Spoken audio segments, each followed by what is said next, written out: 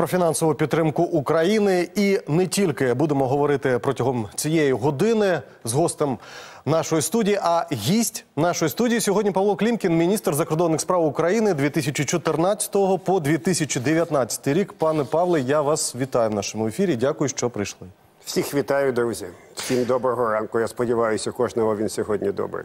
Отже, як ми зараз побачили, матеріал Дмитра Анопченка про те, що Сполучені Штати коливаються, шукають компроміси, як знайти це рішення і надати нам цю фінансову допомогу. А чи знайдуть вони це рішення? Я б сказав, що це не Сполучені Штати коливаються. Конгрес. Це внутрішня політика американська почала впливати на зовнішню. І це не тільки стосовно нас, України, ми-то про те, що Україна понад усе, але допомога Ізраїлю теж насправді підвішена. Тому зараз республіканці намагаються заробити свої бали. Для них дуже критичне питання – це облаштування південного кордону. Для багатьох республіканських виборців криміналітет, злочинність, наркотики – це все йде через мексиканський кордон. І поставити це на стоп поки що не вдається. Республіканці дуже хочуть заробити ці бали, оскільки починається кампанія і президентська, і власна частина Сенату буде переобиратися за рік. І знаючи, як працює і Сенат, і Конгрес, передбачаю, що голосування буде до Різдва. Можливо, навіть ледве не в останній день, оскільки американська адміністрація і республіканці будуть качати ситуацію і намагатися республіканці, звичайно, найкращу пропозицію щодо південного кордону отримати, а адміністрація все ж таки допомогу і для нас, і для Ізраїлю. Чи буде це голосуватися в пакеті? Як на мене, краще отримати голосування окремо. Спочатку Байден пропонував зав'язати нас в один пакет із Ізраїлем, що насправді може бути, але і з Тайванем. А тут виникають китайці, які до цього ставляться так дуже-дуже обережно, якщо казати дипломатично. Тому якщо Сенат, ми чули, що голосування буде, і там начебто все добре. Ну і Конгрес проголосують окремо по нас, по Україні, і це буде до Різдва. Не хочу казати, звучить дещо жорстко, як подарунок на Різдво, але насправді це і для американців подарунок, і для американської адміністрації. Для них потрібна, для Байдена особисто сильна позиція наприкінці року, щоб не починати наступний рік з питаннями, які позалишалися. Так що у мене насправді відчуття стримано позитивне. Чи вони проголосують весь пакет, чи там будуть відповідно пакет цей розбивати, це вже інша справа. Але тим не менше, з мого спілкування з республіканцями, яких я знаю вже досить давно, там настрій такий нормальний. Ну от Джейк Саліван сказав про те, що ті конгресмени, які затримують це голосування, затримують це питання, вони по факту грають на руку Путіну.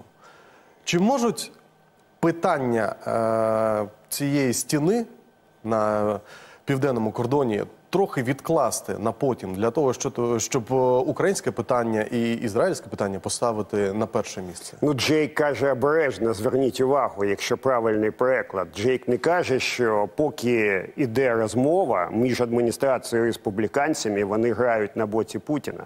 Він каже, що якщо вони не проголосують за нашу допомогу, тоді вони гратимуть.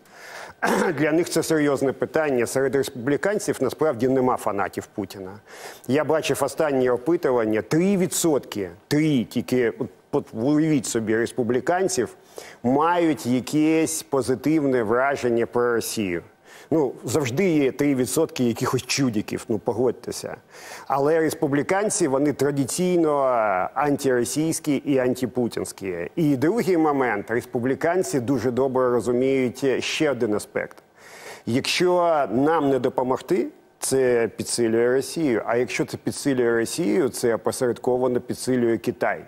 А питання Китаю серед республіканців – це питання номер один міжнародне насправді. Тому розуміння геополітики у республіканців є, але так само є внутрішня політика і є бажання все ж таки затягнути максимум по південному кордону. Тому знову таки, моє передчуття голосування буде, воно буде в останні дні перед різдвяними канікулами. І врешті-решт адміністрація з республіканцями домовиться. Я просто відчуваю по своїх розмовах, що вони рухаються до рішення. Чи це буде ідеальне рішення, подивимось. Але так само ми маємо розуміти, що нам потрібно теж робити більше і покладатися на себе. Тягати за ворот європейців, які мають врешті-решт зрозуміти, що Європа має стати геополітичним гравцем і взяти більше відповідальності за ситуацію в Європі. До речі, республіканці всі про це кажуть, всі мої друзі. Кажуть, так, ми звичайно тут, але де ж Європа? І це теж непросте питання, йдуть дискусії. От в нас за декілька днів дуже важливий для України, не просто знаковий, я, як правило, не граюсь з емоціями і епітетами, але епохальний саміт Європейського Союзу, де має бути прийнято рішення, яке визначить, і я впевнений, що воно буде прийнято, нашу долю, оскільки мають відкритися передступні переговори щодо Європейського Союзу. Там Орбан грається в різні ігри, і це реальний ризик, але я думаю, що все ж таки Європейський Союз поки що крутіший за Орбана і прекрасно розуміє, що дати йому зіпсувати свою гру, це означає отримати ляпаса від Орбана, а Європейський Союз цього не дозволить. Можуть початися переговори, як ви сказали, а ви от особисто на що розраховуєте? По Брюсселю? Так. Ні, у мене насправді позитивний настрій. Я прекрасно розумію гру Орбана. Вона не тільки про Європейський Союз. Він розуміє, що він все не отримає. Він з нас буде ще тягнути із Європейського Союзу дуже багато. Як побудований процес переговорів? Велике відкриття, ми, звичайно, будемо радіти. Емоційно, політично, врешті, будемо радіти. Але потім кожен розділ переговорів відкривається і закривається. І на кожному етапі потрібна згода всіх країн. Розділів 35, тільки офіційно. От уявіть собі, шкільна арифметика. У Орбана можливість ще 70 разів нас смикати, Європейський Союз смикати. Тому зараз для нього не йдеться все або нічого. Хоча ми знаємо, що Путін там його шантажує по газових цінах, крім того, Орбан чекає теж на Трампа. І в цьому вони дуже схожі з Путіним. Путін по-своєму чекає, Орбан по-своєму чекає, там отак от дивиться на китайців. Але він грає вдовго, тому я думаю, що остаточне рішення він погодить. Він буде намагатися собі гроші, які заблоковані єсівські, за те, що він погано поводить себе в рамках ЄС, підтягнути до себе. А 50 мільярдів на 4 роки, те, що я відчуваю, є опосередкованим ризиком для нас. Це не 50 мільярдів одразу одним пакетом погоджені, а кожен рік це буде перепідтверджуватись. Насправді не катастрофа, але певний ризик. Ми бачимо, як це складно все перепідтверджується кожного року в Конгресі. Ми тільки що про це дуже-дуже багато говорили. Тим не менше, от як на мене, зараз і в Брюсселі, і в Штатах, в Вашингтоні настрій, який розуміє і важливість ситуації, і геополітичний момент. І для Штатів, і для Європи, як для колективного Заходу, як ми любимо говорити, це, якщо хочете, момент істини. Вони можуть просувати рішення, які важливі для майбутнього всього Заходу, але або хтось їм буде намагатися там палиці в колеса ставити. Так що це момент істини, і не тільки для нас з вами. Це момент істини для Заходу, і врешті-решт ми стаємо частиною Заходу. Тобто це момент, коли покаже Захід, він врешті-решт зберігає оцю солідарність, про яку ми багато що говоримо, або хтось може намагатися розбити цю солідарність. І це таке саме питання для нас, як і для Заходу. Ви згадали Путіна і Китай. Давайте про це поговоримо далі, але спочатку невеликий матеріал.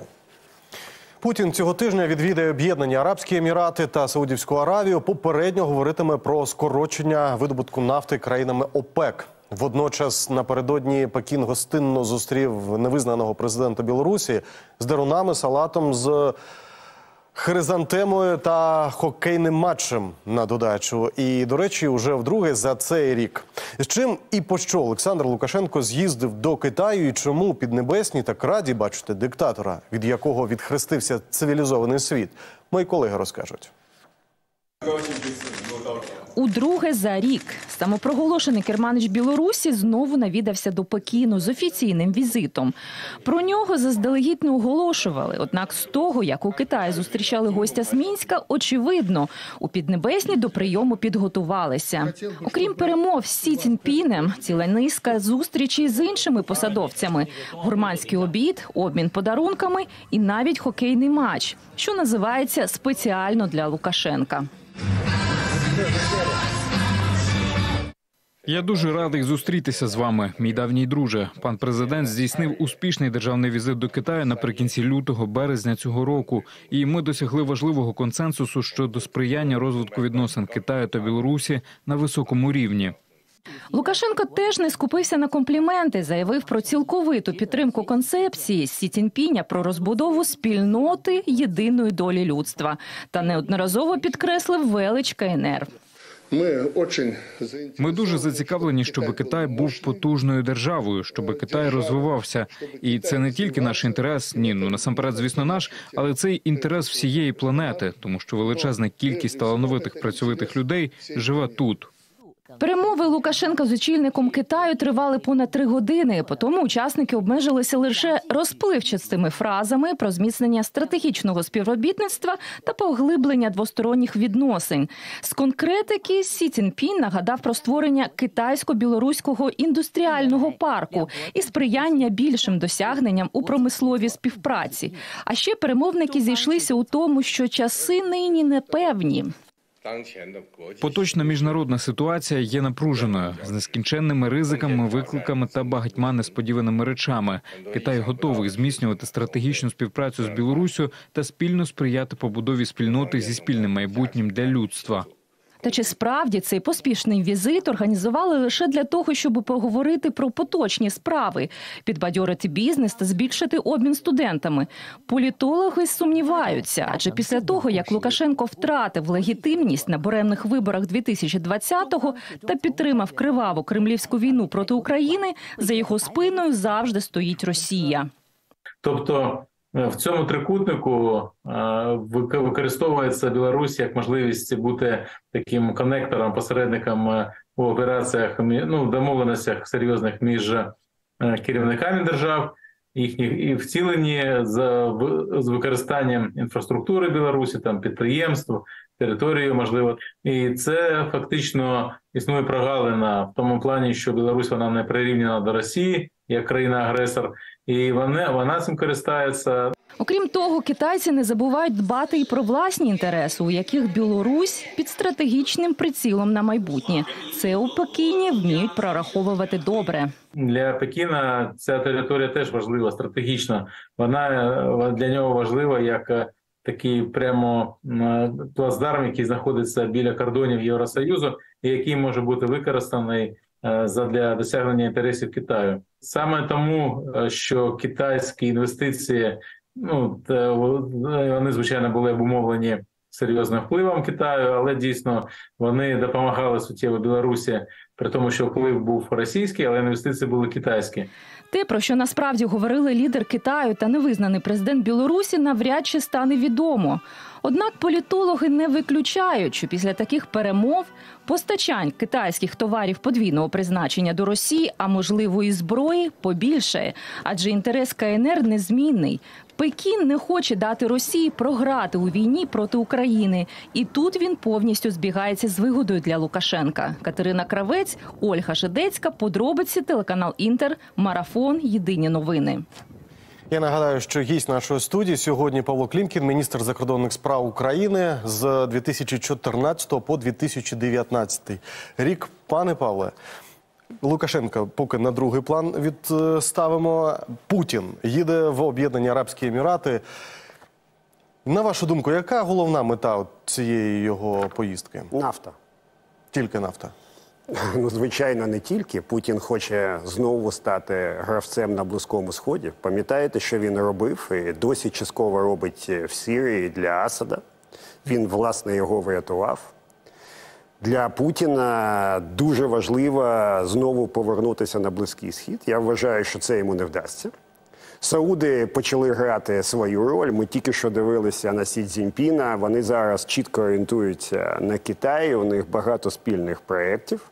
Вони один одного розуміють. Емірати частково теж, хоча там в Росії і у Путіна поки що кращі позиції. Що потрібно Путіну? Йому потрібні гроші.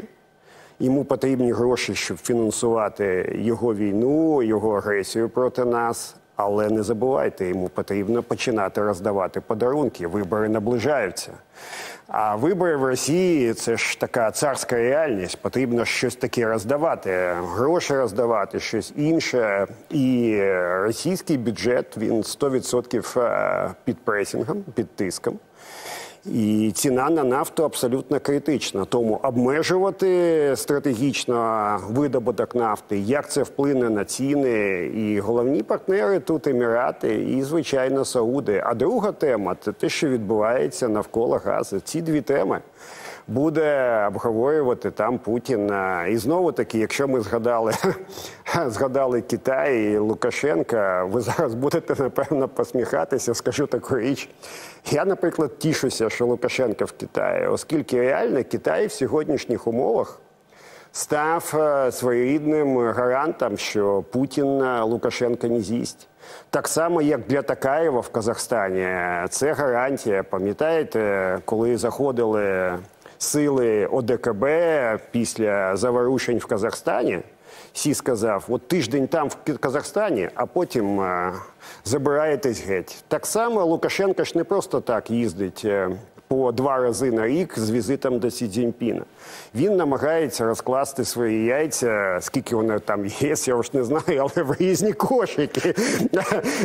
І для нього, реально для нього Сі зараз це гарант, і він хоче забезпечити китайські інтереси. І дуже важливо, щоб Сі йому там пояснив, як кажуть на пальцях, що він може робити і що він не може. А наскільки взагалі зараз Білорусь залежна від Росії і від Путіна? Дуже сильно, оскільки Росія намагається прибрати до рук всі силові органи, збройні сили. І там, звичайно, вплив Росії дуже і дуже сильний. Тому Лукашенко розуміє, у нього непроста, небезпечна ситуація. Але Лукашенко хоче бути своїм царем. Тобто Путін є великий цар, а Лукашенко хоче бути маленьким в своїй Білорусі. І свою Білорусію не віддавати. Він комусь потрібен, поки він керує своєю Білорусією. Легітимний він, нелегітимний. Ну, звичайно, для нього це важливо, але він прекрасно розуміє, що для світу він вже все, остаточно впав і більше не підійметься. А Сі Цзіньпін з ним зустрічається. І для нього це, якщо хочете, шанс, це от та шпаринка, на якій він тримається. І як він може розмовляти з Путіним. Позвонить йому і скаже, та я тут от з Сі Цзіньпіном був, добре, там навіть в хокей пограли. Ну ж не знаю, який там хокей в Китаї, я більше фанат футболу, я не чув, щоб вони якихось успіхів досягали. Але якщо серйозно, це дуже добре, що Китай тримає от Лукашенка за ворот і не дає Путіну з'їсти Білорусь, оскільки нам ще Росія в Білорусі аж ніяк не потрібна. Є така думка, що от ця зустріч спрямована на те, що Китай буде постачати озброєння Білорусі, і це озброєння буде по факту осідати в Росії. Ні, ну це смішна історія, подивіться. Ну, по-перше, відслідкувати це дуже просто. Як хто постачає озброєння, як тільки товариш Кім Чен Ін почав постачати озброєння Путіну, всім про це відомо, як це здійснюється відомо, скільки теж відомо. Китайці намагаються не перетинати цієї червоної лінії і не постачати літальну зброю, але ми прекрасно знаємо, що китайцям навіть не потрібно використовувати Білорусь. У них там під боком Киргизстан. І Киргизстаном вони, не хочу ображати їх там, але вони майже керують. І якщо вони скажуть, а тепер через Киргизстан піде це або це обов'язково буде зроблено. Через Казахстан також. І ми знаємо, що товари подвійного призначення, на жаль, ідуть. Але так само вони йдуть через інші країни. Ми з вами говорили про країни Затоки і Емірати. А що, через Емірати не йдуть підсанкційні товари? І це, до речі, ще одна тема для Путіна, щоб от наші там спецслужби замутять, і ми там отримаємо мікросхеми, щось і так далі. А через Туреччину, яка є країною НАТО і грається в гру свій серед чужих, чужий серед своїх, вони ж теж насправді йдуть. Тому це комплексна історія, і дуже важливо, щоб Захід, ми з вами говорили про Штати і Європу, теж зберігав тут солідарність і спільно тиснув на тих, хто намагається обходити санкції. Але обходити санкції через Лукашенка, а для чого, якщо Киргизстан поряд і Росія поряд? Як на мене, цей візит дуже важливий, щоб Сі Цзіньпін все ж таки намалював свою стратегію, намалював Лукашенка рамки. Ну, але так само у Лукашенка з'являється шанс сказати, ну я ж от тут із Китаєм держу, я ж от тут намагаюся начебто балансувати. Майже в геополітику грається. І хай думає, що грається, аби Путін його не з'їв. Як ви сказали, Китай має великий вплив на сусідні країни і шалений, я би сказав, навіть. Так чесно, якщо говорити. І на східні. Але Китай запропонував свій план, мирний план щодо України. Для чого саме Китай запропонував цей план? Китай хоче бути миротворцем, чи він теж хоче впливати на Україну? Олександр, нема ніякого плану. Є 12 принципів, які Китай оприлюднив. Вони не є планом, оскільки що таке план? План – це послідовність кроків, гарантії їх виконання і часові рамки. А Китай оприлюднив принципи. Причому для нас же важливе розуміння цих принципів. Перший принцип китайський – це принцип територіальної цілісності і суверенітету. Начебто ми обидва його підтримуємо, і це частина ООНівського статуту. Але Китай же як його інтерпретує? Китай не каже, що Росія має прямо зараз вивести свої війська з нашої території. Тому китайці кажуть, принцип ми декларуємо, а от як ми його розуміємо, от тут ми маємо вести розмову. Тому тут простір для подальшої розмови з китайцями є. Я вважаю, що зустріч, яка відбулася між Байденом і Сі в Сан-Франциско пару тижнів тому, вона, звичайно, між Китаєм і Штатами є стратегічне суперництво. Але в цілому, як мені кажуть, і в Пекіні, і в Вашингтоні вона відбулася успішно.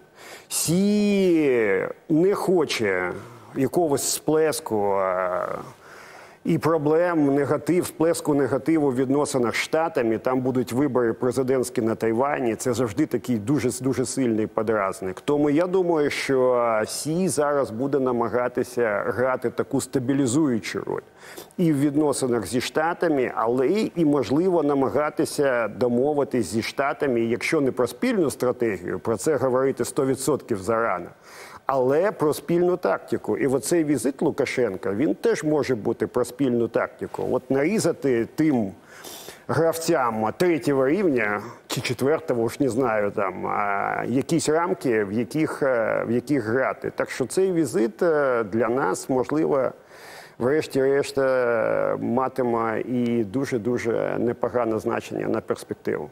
Перед тим, як перейти до іншого блоку, хочу вам останнє питання поставити стосовно того, що... Хай буде крайнє. Крайнє питання, і перейдемо до наступного.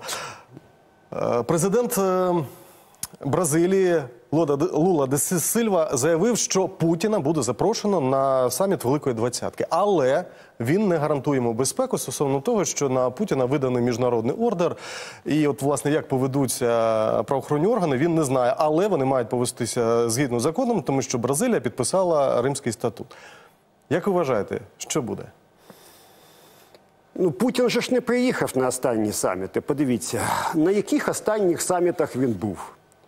В пар він не приїхав на БРІКС, і ми всі пам'ятаємо цю дуже прикольну фотографію, коли стоять лідери Сі, і стоїть такий екран, і на ньому Путін. І я знаю, що всі учасники навіть з цього реготали. Путін не приїхав ні в Делі, де його не збираються заарештовувати. І, до речі, мав би бути російсько-індійський саміт цього місяця.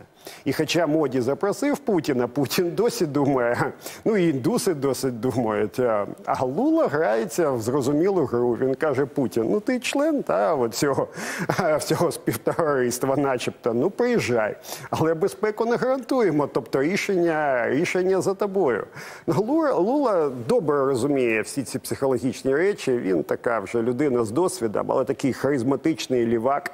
І я думаю, що діалог з Путіним для Бразилії важливий, він буде його підтримувати, але в друзі Путіна Лулу точно записувати не варто.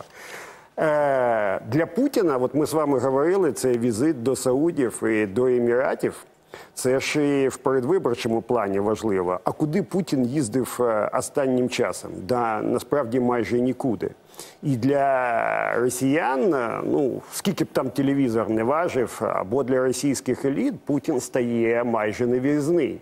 Чи він там боїться, чи він там просто не їздить, але не виїзний. А якщо не виїзний, який же цар, який не виїзний? Тобто, а цар-то насправді не справжній, як було в якомусь прикольному радянському фільмі. Оце те, що може заходити на частину росіян, і цього Путін боїться. Тому і їде зараз Саудівська Аравія і Емірати.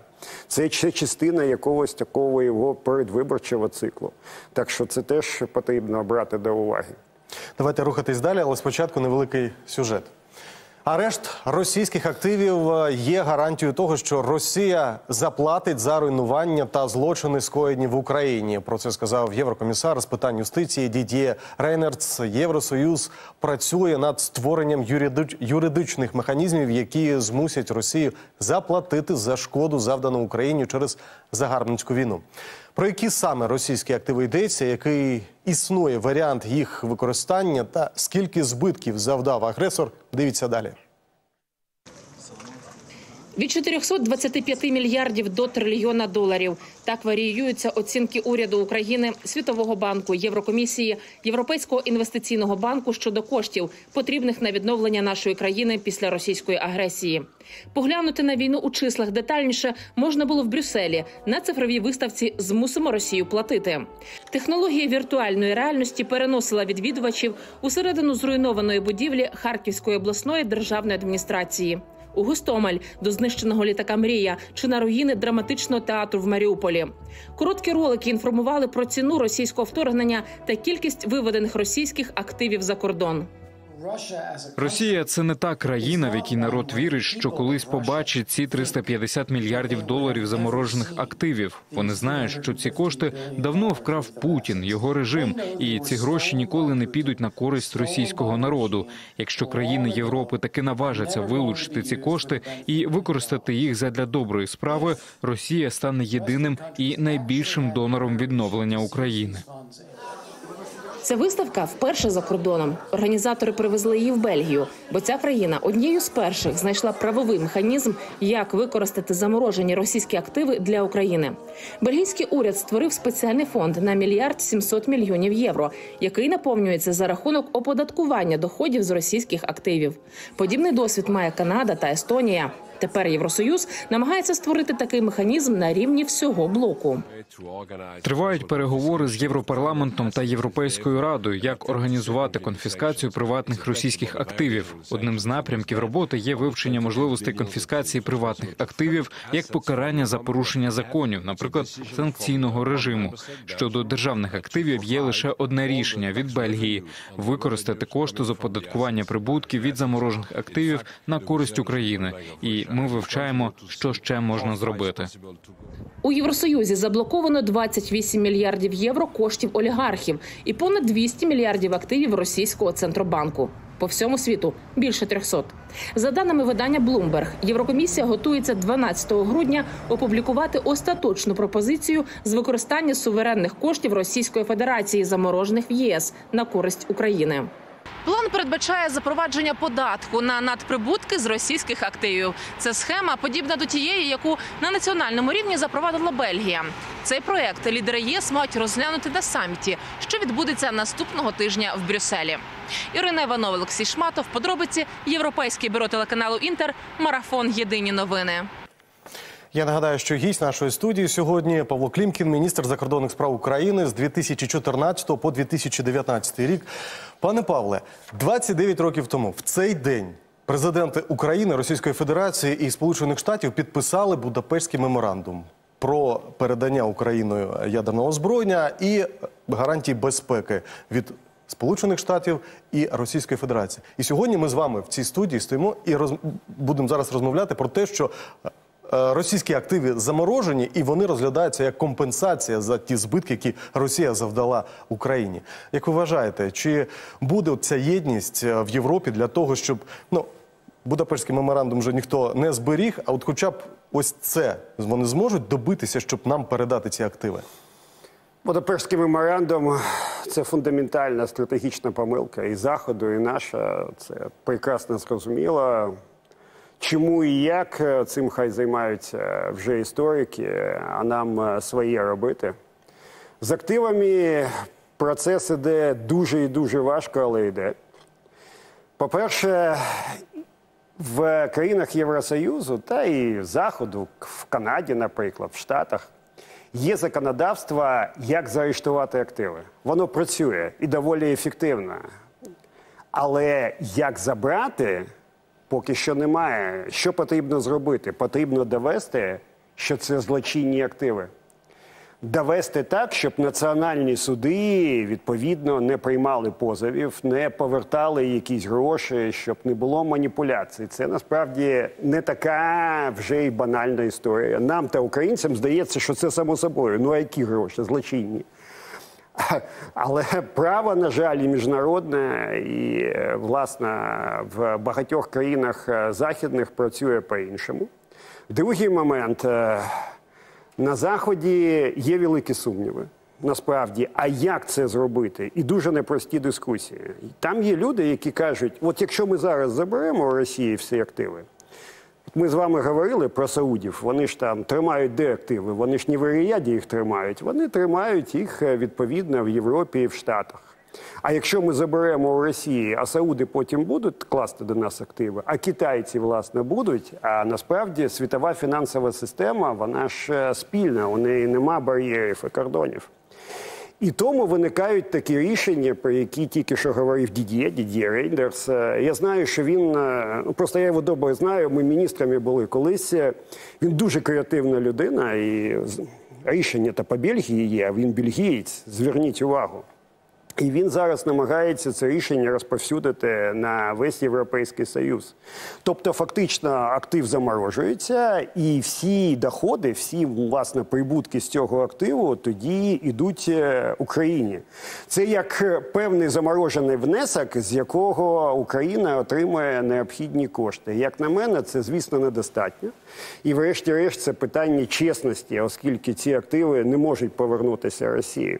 Але як тимчасове рішення насправді працює. Дуже багато залежить від Штатів і дуже багато залежить, скажімо чесно, від Європейського Центробанку. А там ще не знайшли оптимального рішення, як збалансувати можливий негативний вплив від того, що ці активи не тільки заарештують, а, власне, заберуть і передадуть. Тому мій прогноз – на найближчу перспективу, я не кажу на якусь осяжну перспективу, активи залишатимуться заарештованими. Вони залишатимуться важелем, як з Росії потім витиснути компенсації і репарації, але значна частина цих активів передаватися поки що не будуть, вони будуть на спеціальних рахунках. Це стосується державних російських активів, а активи російських олігархів потрібно забирати. Зараз юридичні механізми, вони ще не готові, але процес іде краще, ніж з державними активами. Тобто, насправді, перспективи є.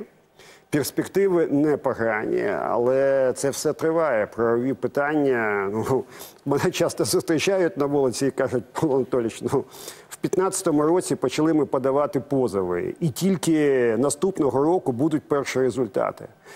9 років працює міжнародне право, але там визначені терміни, там визначені свої процедури, які нам не подобаються. Але тим не менше міжнародне право працює саме так. І міжнародне право для нас важливо, оскільки це, якщо хочете, наш шанс на те, щоб протиснути рішення на голову Росії. І не забувайте, що обмеження прав Росії в тому ж ООН, в тому ж сенсі з російським правом вето можливі тільки через міжнародні суди. Їх так з ноги, звичайно, класно було б зробити, але нам потрібні рішення цих міжнародних судів. Тому тут краще отримати бетонне рішення і дещо пізніше, ніж отримати половинчасте і швидше. Пане Павле, не можу сказати, що готовий поставити крапку в нашій дискусії. Ставлю 3 крапки, тому що дуже цікаво з вами розмовляти, дуже цікаві ваші думки, і будемо дуже раді бачити вас ще в нашому ефірі. Дякую вам. І дуже важливо, незважаючи на те, що у нас багато викликів, маємо бути відвертими, багато ризиків, і ми ж не наївні, особливо під час війни, не розкачувати оцю ідею, яка іноді у нас, українців, є. У нас же зрада або перемога, от все пропало. Тобто, коли кажуть, що в Штатах і от так. Тобто, деякі речі, вони не будуть простими для нас.